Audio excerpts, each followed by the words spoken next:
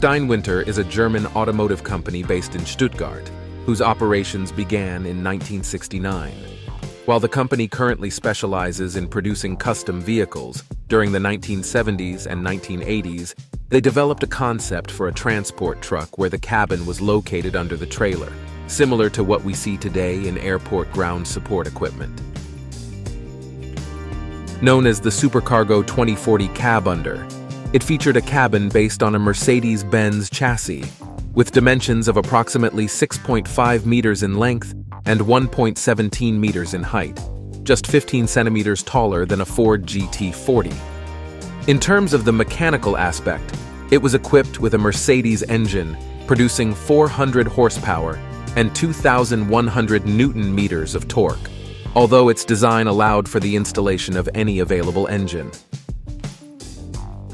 Thanks to its design, it could transport larger loads without violating transportation laws, ensuring economic benefits ranging from 20 to 50%. Furthermore, it was conceived as a modular solution, capable of operating as a conventional trailer truck, an articulated train truck, and even as a tourist bus, among other applications. Despite all the advantages it offered, its negatives were much more pronounced. It had extremely limited visibility, a strong tendency to understeer, and suffered from overheating issues, which significantly reduced its durability. Sadly, investors withdrew their financing, and Mercedes-Benz also withdrew its support, putting an end to a truck that died before revolutionizing the transportation industry.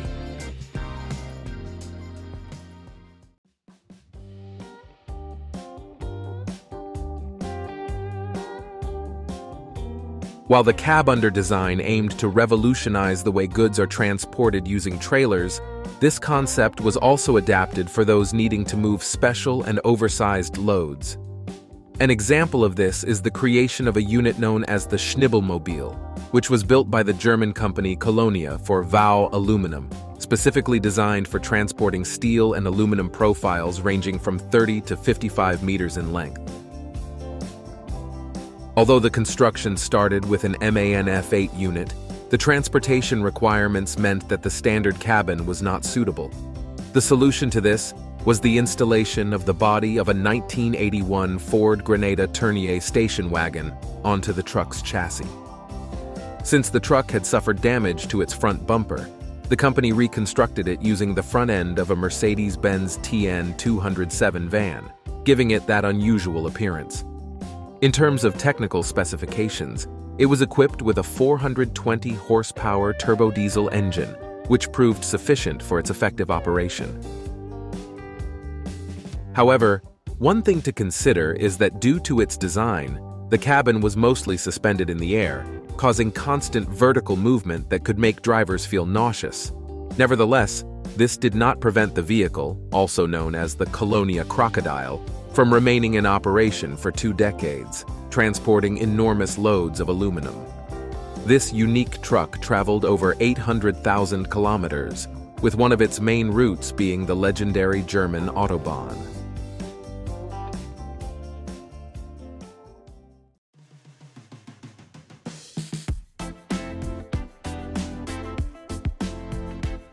Following the invention of containers in the mid-1950s, the transportation industry revolutionized the way goods were moved. This sparked the interest of the German heavy vehicle manufacturer Bussing, who initiated the creation of a truck that could easily transport 1 or more containers at once. Known as the Supercargo 22150 Decklaster, This truck was a pioneer in the concept of a cabin located beneath a loading platform. Its design consisted of a loading platform measuring 10.3 meters in length, which sat at a height of just 1.5 meters, offering a carrying capacity of up to 22 tons. To position the cabin beneath the platform and in front of the front axles, a unique 150 horsepower engine was chosen, which was placed horizontally between the chassis, with all its cylinders on the same side to simplify maintenance. A prototype model was used for display at German auto shows in 1964 and for demonstrations to potential customers. It is said that at one point, Volkswagen showed interest in the project, leading to the production of an experimental batch consisting of 50 units. However, although not entirely clear, the project seems to have ended as a letter of intent. Due to the production costs exceeding those of conventional trucks, combined with the fact that containerization was not yet standardized at that time, the supercargo remained merely a prototype, ceasing production just before the busing company was acquired by MAN.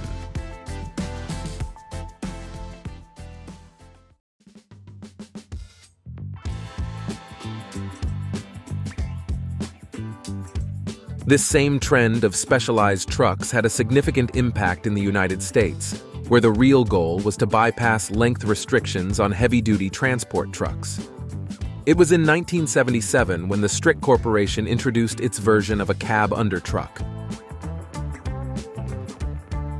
Their initial prototypes were constructed from international trucks, retaining some features such as the Cummins VT903 engine with 320 horsepower.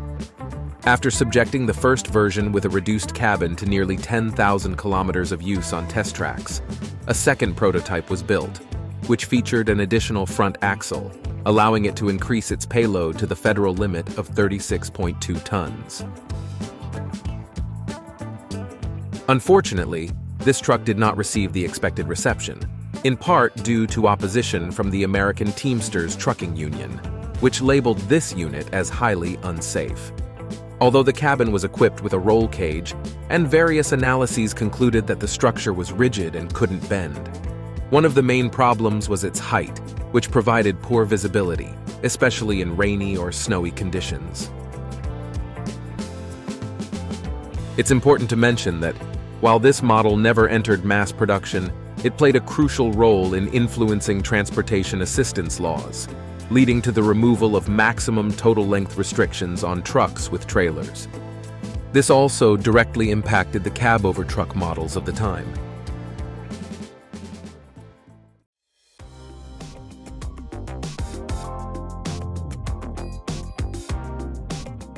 Undoubtedly, Tatra has been one of the foremost leaders in the design and development of ultra-powerful trucks for all kinds of heavy-duty tasks. This reputation has made it a consistent choice for companies that require vehicles capable of navigating extremely rugged terrain while also transporting heavy or oversized loads. An example of this is the truck developed by the company Gerhard Friedrich, which also operates as their German dealer for a customer in need of transporting oversized materials, such as 18-meter-long pipes. The requirements for this special unit included having a reduced overall height, excellent maneuverability, and, above all, a minimum carrying capacity of 45 tons while maintaining a maximum speed of 25 kilometers per hour. The outcome was the creation of a truck known as the Alienus 66-300 with a total length of 13.7 meters, a width of 2.5 meters, and a height that barely reaches 2 meters. The unit has a total weight of around 15 tons, providing it with a load capacity of up to 50 tons. It is powered by a Tatra T3C diesel engine, capable of generating 402 horsepower and 2,100 Newton-meters of torque. To address the issue of maneuverability, steering axles were installed on the first, second, fifth, and sixth axles, resulting in a truck with a 12x6 chassis configuration. Additionally, this unit features special supports that keep the pipes stable at all times. Thank you so much for sticking around until the end of the video. We hope you enjoyed it and found it valuable. Don't forget to hit that like button and subscribe to our channel so you won't miss any of our upcoming videos. We can't wait to see you in the next one.